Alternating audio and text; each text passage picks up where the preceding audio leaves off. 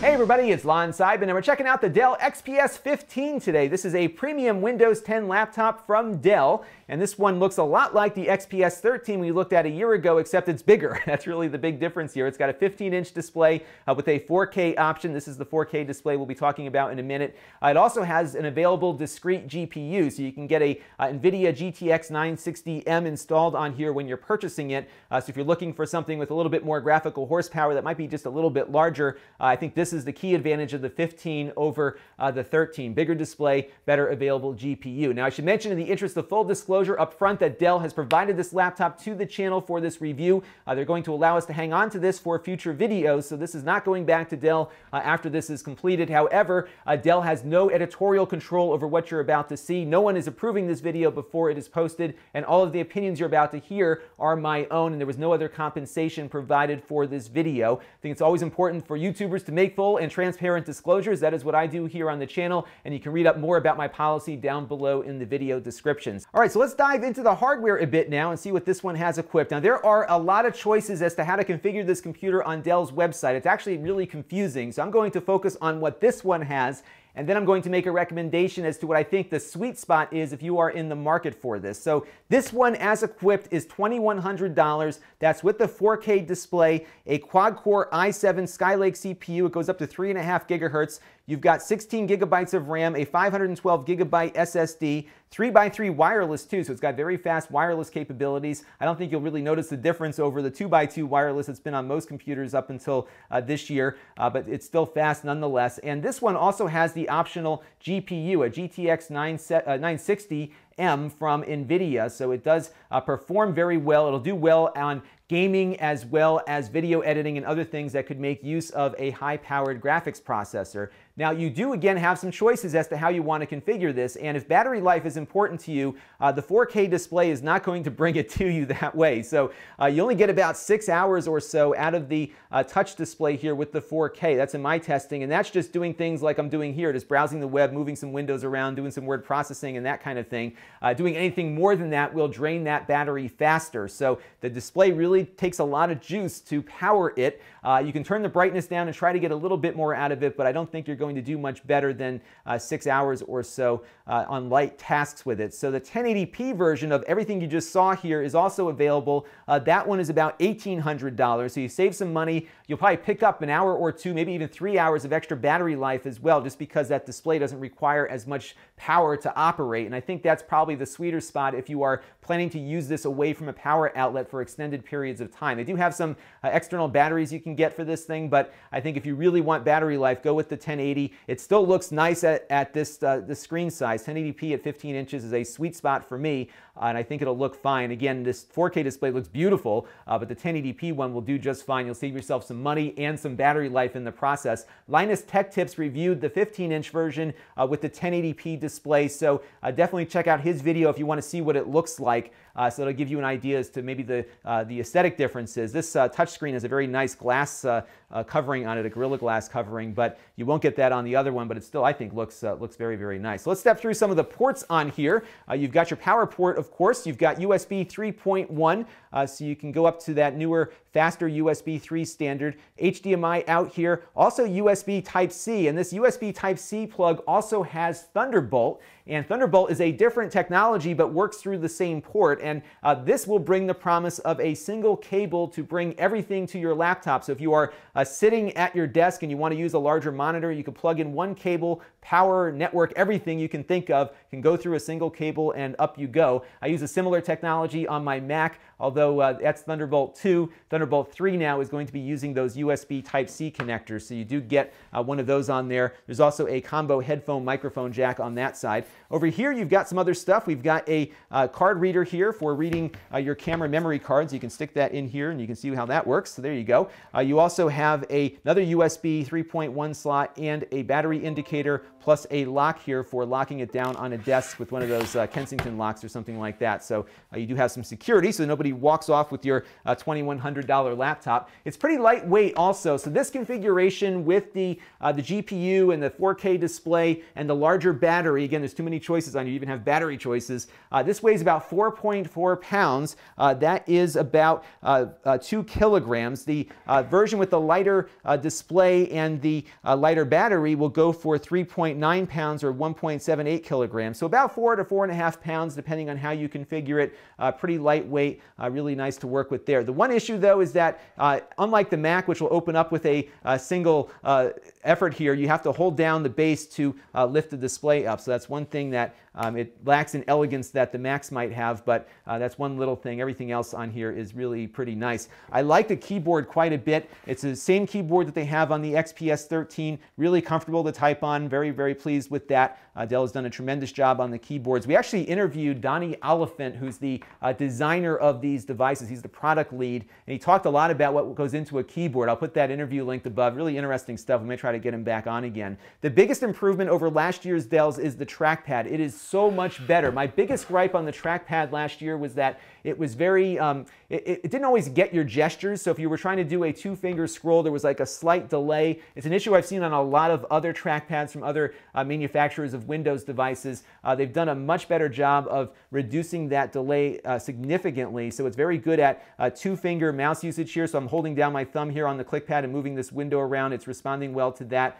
You can see as I'm moving my fingers across here, there's very little latency between the time that it detects a 2-finger scroll and when things execute. So they've done a tremendously good job here improving the trackpad, which was, I think, the biggest fault I had with these, given they were premium products last year. They have dramatically improved that. One other thing, though, to keep in mind is when you have it on your desk is to keep this vent clear, because this is the air intake for the GPU and the CPU. It sucks the air in here and then spits it out underneath the screen here. So you definitely want to keep that airway clear. So I would avoid using it on carpet or anything that blocks those vents on there. You definitely want to keep those clear on there. So that is the overall hardware. Let's now put it through the test of performance. We're going to look at all the things we usually do, some gaming, as well as some Photoshop too. So let's have a look. Now, in lieu of our usual web test, I want to show you the webcam on this thing, because it goes without saying this is going to perform very well as a web browsing device. My biggest gripe, though, with the webcam is the fact that it is down here in the corner. So everything that you do with the webcam is going to be angled at a weird direction upward. This is the same problem they had with the XPS 13 as well. And the problem really is that there's no room for the camera anywhere but down here in the corner. So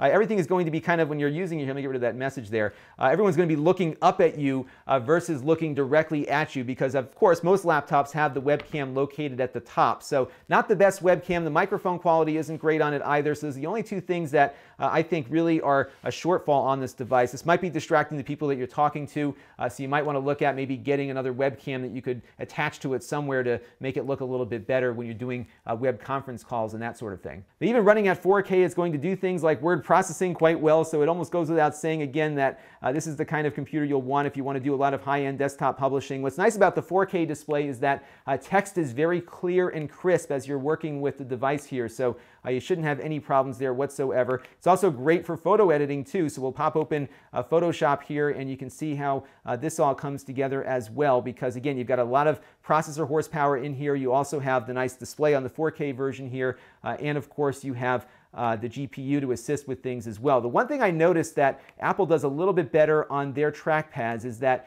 it's very good at detecting the differences between precision control and just kind of scrolling around. So one of the things that I found was, I've been playing with Photoshop on here, let me zoom in a little bit, is that it is a little bit harder to get the precision scrolling here, as you can see, because the mouse is kind of tuned to one setting and one setting only. So if I'm trying to draw a lasso around this area here, it's a little bit harder to get a finer control because it really is got one setting for those controls versus something else. So as we're working on this photo, it's a little bit harder to work with this trackpad than it is on my Mac, but it's still quite better than where I've seen a lot of Windows trackpads before. So we'll go ahead and do some content aware fills here. You can see how very quickly it works on that photo, and we can take out some people in the photo without disturbing the rest of it here. So really fast for this kind of work, and I think if you're looking for a good desktop publishing device, this one will certainly do it for you.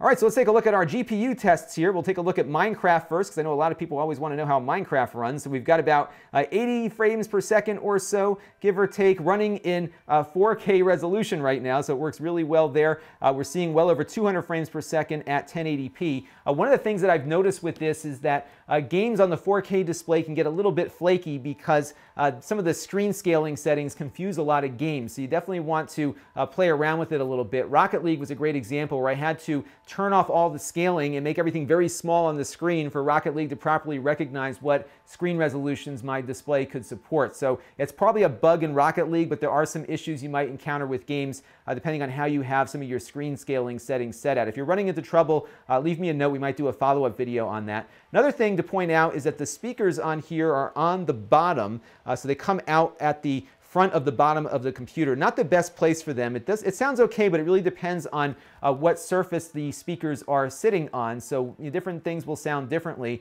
With all the room up here, it would have been nice for them to have put the speakers in the front portion here of the laptop, kind of like how Apple does it. So not crazy about the speaker location, but they do sound good. They're loud, but it will vary based on what surface you have it on. All right, so now we're going to talk a little bit about performance and price, and we're going to use Grand Theft Auto 5 as our launching off point for this discussion, but also show you some benchmarks in a minute as well. Before we jump into GTA 5, I want to show you just the settings we're running at. I'm going with the optimal suggested settings from the Nvidia GeForce experience here, and they recommend running at 2048 by 1152. I was surprised they didn't recommend 1080p on here, so we'll just optimize that. We'll launch the game, and when it's loaded, we'll take a look and see how it performs at the suggested settings, then maybe we'll tweak it a little bit from there. All right, so we've got GTA 5 loaded up here. We're actually doing very well on frame rate right now at about 100 or so frames per second, which is pretty remarkable. Again, at that slightly higher resolution than we started out with. This game does vary, though, depending on the environments that you're in. So, different parts of the game sometimes perform differently. But you have that quad-core i7 processor, which does make a difference. We've seen that before in some of our other videos there. So let's take this a little step further here and see if we can drive it in 4K now. I think we'll see a definite degradation in performance when we do that. But let's go over to graphics here. We'll crank it up to 3840 by 2160 and apply those changes here. We are running above the recommended video memory here. It's only got 2 gigabytes of video memory on board, but we are now at 4K, and we're looking at about 30 frames per second now on that thing there. So it's actually still playable, believe it or not. But you'll probably see frame rates well below 60, definitely in the 30s or less at 4K, but it is capable of keeping up with that. Now, if we did turn up a lot of the graphical quality on this, we would see a very dramatic decline in frame rate, both at the recommended resolution as well as 4K, because this is not the fastest mobile graphics processor out there, but it's certainly capable of running modern games at a decent frame rate with, perhaps some choices to be made as far as image quality is to be concerned. Now, you'll remember a couple of weeks ago, we looked at the Dell Inspiron 7000 series. It was an $800 gaming PC that had the very same graphics processor that this computer has. Had a little bit of a slower processor, but an i5 versus an i7, but same processor family. In fact, I think you can get that less expensive computer configured very similarly to how this one is configured. This expensive laptop actually performs about the same as less expensive ones do. So let's start with the 3D Mark CloudGate benchmark, and on that one we get a score of 16,784. Now look closely at the frames per second we're getting compared to the Inspiron 7000, which again has that same GPU. They're almost identical because they have an identical GPU. We do see better performance on the physics test because that involves the processor, and there we definitely see the combination of having faster memory. This has DDR4 memory versus DDR3 in the less expensive Dell. So we see much better frame rates there, but for things that are very graphically intensive, we get the same performance as an $800 computer. So on the Firestrike test, which is a much more demanding test, also from 3D Mark, we get a score of 4,030. And as you can see here, on the graphically intensive portions of that test, we get very similar results. We see a little bit of a disparity in things that tax the CPU more because this one does have a faster processor and a little bit faster memory, but by and large, it performs the same. So that begs the question, if you can spend $800 from the same company and get the same performance as their flagship model, why would you do that? Well, I think it comes down to basic engineering and what you're looking for. If the best possible performance for the lowest possible price is important to you as a consumer, then you have that ability now, which is what's been great about where the PC market has been going, because you can now get a discrete GPU along with a really nice, very up-to-date Intel processor for $800 or less. It's remarkable, especially with a 1080p display, no less. But if you need more than that, if you need something that's lighter weight, that has better battery life, that has the USB-C, that looks nicer, better materials, this one's got carbon fiber on the top here as well as aluminum all around, then this is the choice for you, because you are going to be spending more for the better engineered computer that had more investment made to get that level of performance into a package that is more portable. So that's really what it comes down to. So for a lot of folks watching the channel, you're going to be fine with that $800 machine. But I think, again, if you're looking for something more than that, where you want the performance and all the portability and the battery life on the 1080p version of this, then I think that is why you spend more. And we're starting to see more of this now working its way into the PC market. We see a lot better stuff at the low end and much nicer built stuff on the higher end, which I think is going to be great for consumers moving forward, because there are so many choices now that we have out in PCs where we didn't really have that many before. So that's the Dell XPS 15, and this is Lon.TV. Thanks for watching. This channel is brought to you by my Patreon supporters, including gold level supporter Shabib. If you want to help the channel, you can by contributing as little as $1 a month. Head over to Lon.TV/Patreon to learn more. And don't forget to subscribe. Visit Lon.TV/S.